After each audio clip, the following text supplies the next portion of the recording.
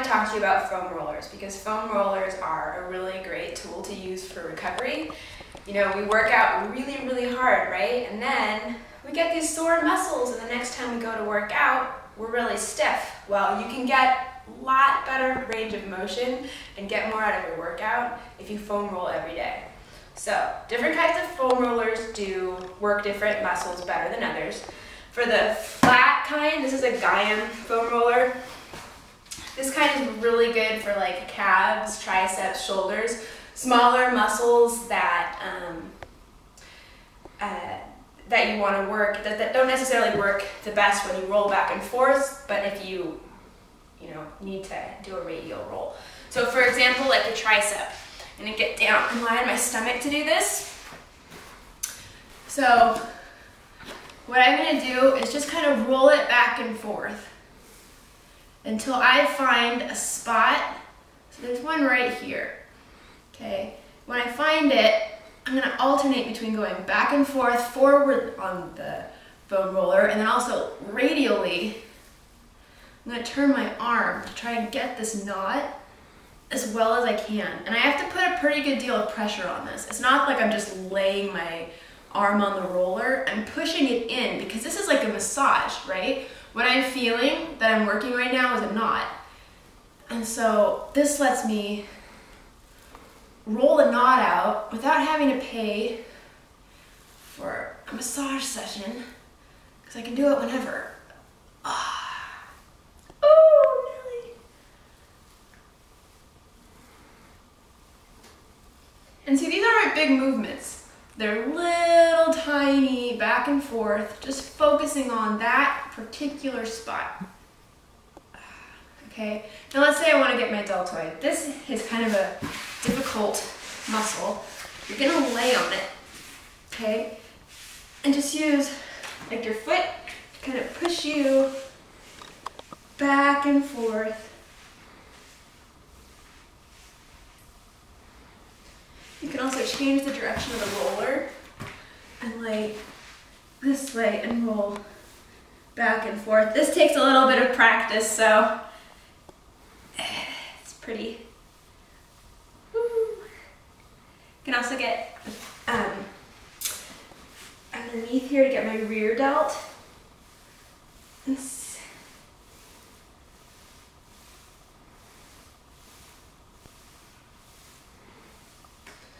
So see, this basic roller, and also the rumble roller as well, is really super great for getting like around your arms, and also like if you want to do your groin, it's really the perfect shape for this as well, you know, to kind of get sexy with it.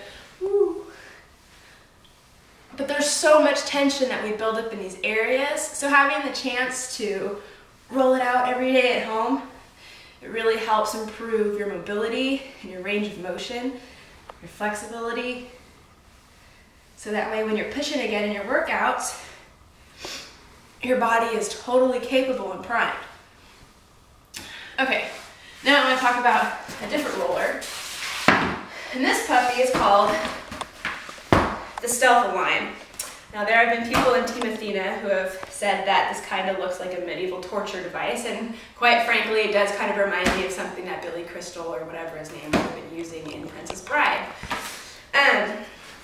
But it's really awesome. I'll tell you why. First of all, if you look at it, you have these two raised bumps with kind of like tire treads on it, and then you've got this little cavern in right here, okay? So if you have a tight quad or a tight calf, you can kind of like wedge your calf in between here, and you get the sides. That is really great, and kind of not something that's so easy to get with the basic flat roller. That's kind of hard. And also you can even get right up in your ankle, because if you're someone like me who jumps a lot, your ankles start getting really sore and stiff. Okay, but what's really, really magical about these two ridges are two things. First of all, if you do a lot of core work, you can work out your abs. Oh man. it gets your rectus abdominis so well.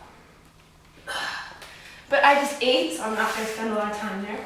I am going to show you though, one of the tricky things when you have a flat foam roller is getting your back muscles, because unfortunately it's hard to distribute weight on one side or the other without kind of having to strain other muscles or twist in odd ways so that you're getting the weight just right.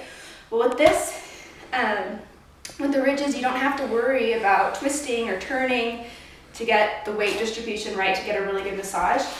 It does, you know, that's what these little treads are for. So you just line it up,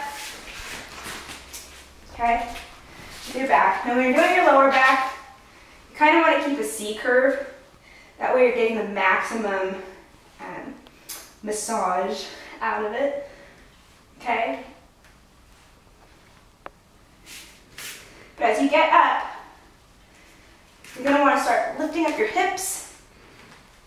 This makes sure that you're still pushing full weight into it. It kind of makes a little bit of an ab and booty workout too. Woo! And see, notice that I don't do huge movements on this, right? They're small and focused.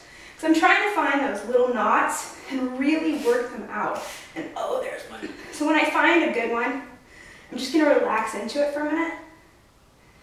Kind of help break it up. And then roll.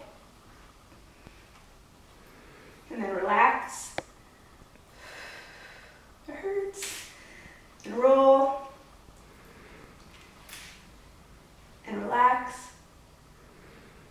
Right? And it's just kind of a process. You can spend like quite a long time working this. I'm not going to, because that's going to be a really boring video. But I did want to show you one cool thing also about this guy that you can do. So,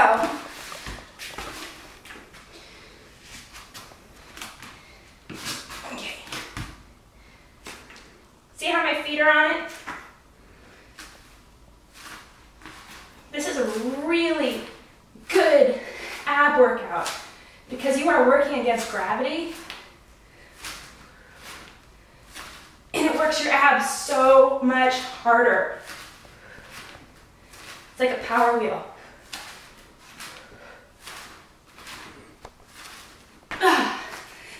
So that's basically the gist for this guy. If you want to look up more information about it and see different videos about how you can use it, say with a wall squat, look for mouvsport.com. It's M-U-U-V sport.com, and you can check this puppy out because this thing is the shit. So anyway, I hope you have a good rest of your Sunday. Take care.